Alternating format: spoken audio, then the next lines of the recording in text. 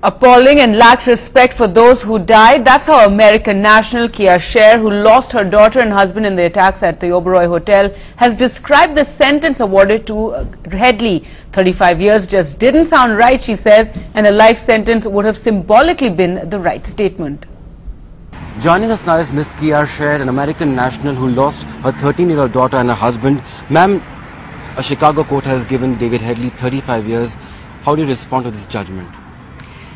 I think it's an appalling lack of honor for those who lost their lives in the attack, and it shows a disrespect for all of those people, their families, their survivors, the city of Mumbai, and the country of India.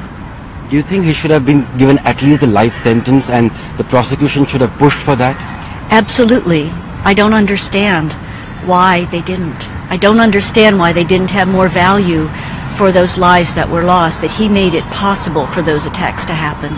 He played he didn't pull the trigger, but he played a major role in constructing the scene and making it possible for that to happen.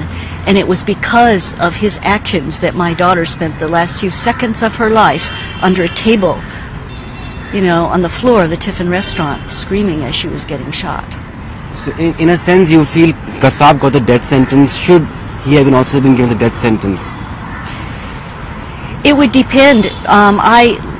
Like I had said before, that in general, I'm not in favor of the death penalty in general, although I felt it was appropriate for Kassab under the circumstances.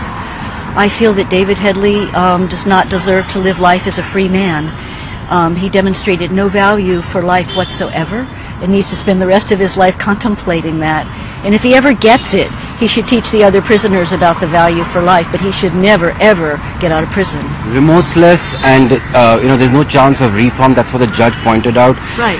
So, do you think that given the legal system in America, a parole could come his way and he could get out much quicker than expected?